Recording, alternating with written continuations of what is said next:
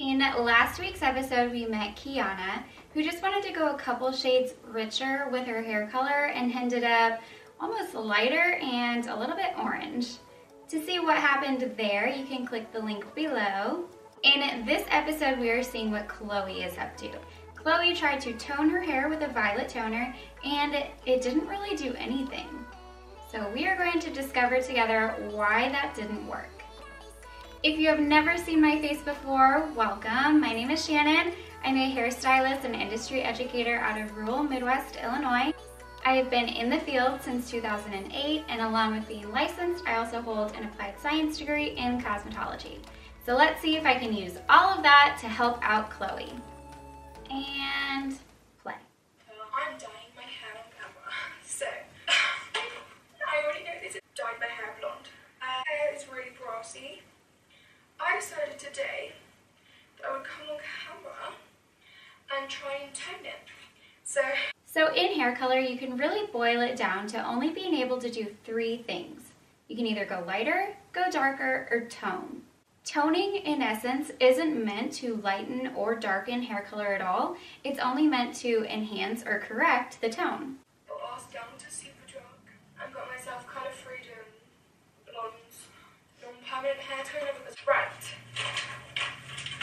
Maybe I should have gone grey.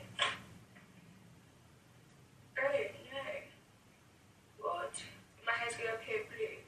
30 minutes. So a little bit of color correction info for you. We discovered in a previous episode that to get a balanced brown, you need 1 part blue, 2 parts red, and 3 parts yellow. So if you have yellow hair, then you're missing the blue and the red, so you would add violet to it. If you have orange hair, then you already have the yellow and the red present, and you need to add blue to it. And if you have red hair, then you're missing the yellow and the blue, so you need to add green to it.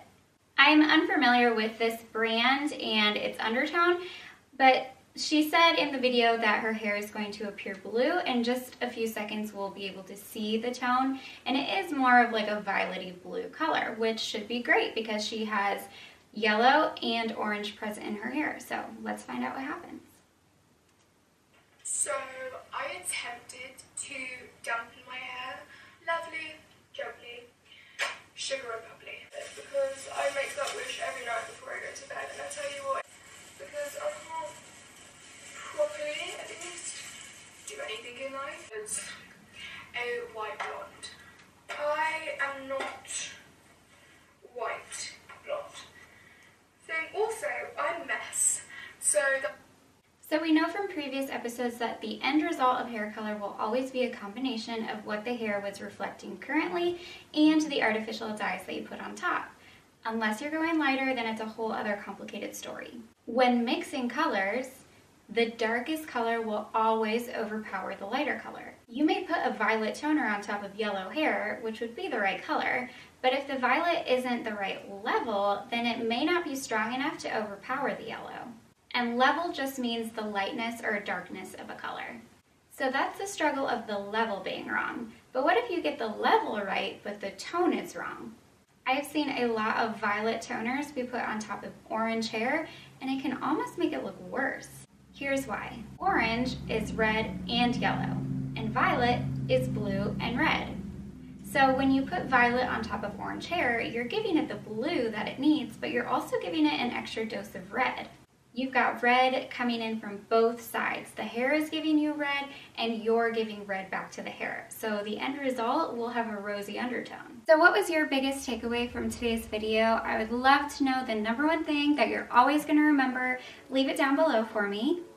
Congratulations! You made it all the way to the end of the video. To celebrate, I am going to answer last week's question, where I asked you who you thought my celebrity doppelganger was, and I told you that I have one girl that comes up all the time, and that is Lucy Hale. I'll insert some side-by-side pictures right here. I used to get Selena Gomez a lot, but as soon as PLL came on the scene, it was all Lucy Hale. That is all the fun I have for you today. I hope you enjoyed, and we'll chat later. Bye!